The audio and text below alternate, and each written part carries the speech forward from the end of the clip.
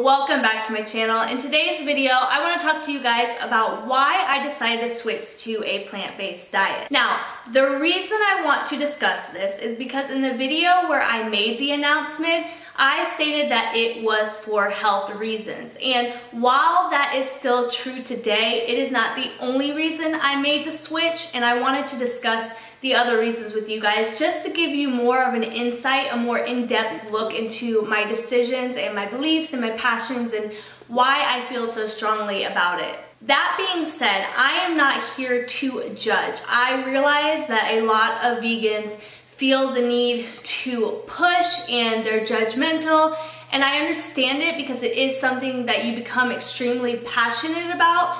But I also understand that I spent the first 25, almost 26 years of my life as an omnivore, and the more you know, the more you grow. So as I've continued through my journey, I have learned more that have kind of helped me to place my feet firm in my beliefs. But I don't expect everybody to know that if they haven't taken the time to learn about the agriculture industry or research the benefits. I am not going to be the person here today that is going to judge you and preach at you, and I realize that I will probably get some hate for that, but I want you to know that I am coming from a good place, and I'm just wanting you guys to understand my choice a little bit more.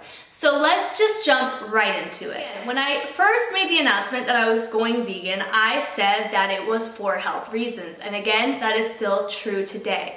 But to give you a little bit of an insight into my health, as a child, I believe I was about 7 years old when I asked my mother if I could become a vegetarian. At the time, I knew nothing about veganism. I didn't know about, all I knew was that as a child, I did not enjoy eating meat. I didn't like the taste. I didn't like the fattiness. I did not like the way it made me feel. So that was a decision I was making purely on that. To give you a little bit further an insight, I've never been a person that has drank milk.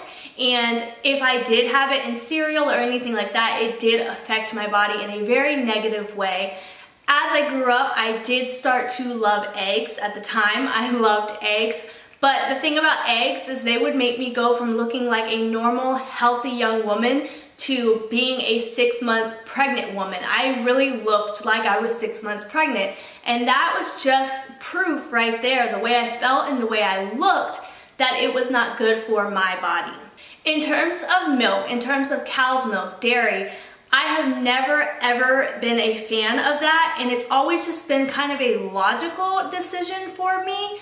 It never made sense to me that we would feed our babies the milk that comes from a cow that produces this milk for their offspring that is 65 to 75 pounds at birth. It also never made sense to me that humans are the only species of animal that would wean off of our own milk but continue to drink the milk of another animal. The second reason I decided to make the switch, that I've always kind of put two and two together, but I never really started thinking deeply about it, and I would honestly say that I turned a blind eye to it until I made the switch, is the exploitation of animals. I think where this point really hit home for me was when I watched a YouTube video a long time ago, and the story was of this young woman that went on a mission trip to a different country outside of the United States, and in the village she stayed at, you are required, in order to be like a citizen or a member of that village, you are required to raise your own chicken from the time it was a baby to full grown, and then you are responsible to kill that chicken and help cook it to eat. And I knew that I would never be able to do that. Like, I could never form this bond, this relationship with an animal only to turn around and kill it and eat it. I love animals. I have such a deep passion for animals, and for many years of my life I wanted to be a vet. So why then would I want to kill and eat something that I feel so passionate about? It also became clear to me that I would never voluntarily walk out my front door, kill a rabbit and eat it, or walk out my front door, kill a hog, cook it up and eat it. So essentially, I was asking somebody else, some other person, to go and raise this animal for me, kill this animal, and then process it to put it on my plate. And it just seemed kind of like a hypocritical thing. Like, why would I ask somebody else to do that when I would not do that myself? And then the third reason is one in which I probably thought the least about, but the more I've learned, the more strongly I feel about it, and the more I understand it, the more I don't want to contribute to it. And that is environmental issues within the agriculture industry. The agriculture industry is responsible for things like deforestation, habitat loss, extinction of animals, overuse of resources. Everything that it does, from the things that it takes to process things, the things that it takes to raise it, the runoff that occurs, all of these things are hugely detrimental to our environment. And these are things that are aiding in pollution, which kills millions of people every single year, and not only our country, but countries all over the world. At the end of the day, I really believe that the more you know, the better you grow. I could not go back to that lifestyle knowing what I know now.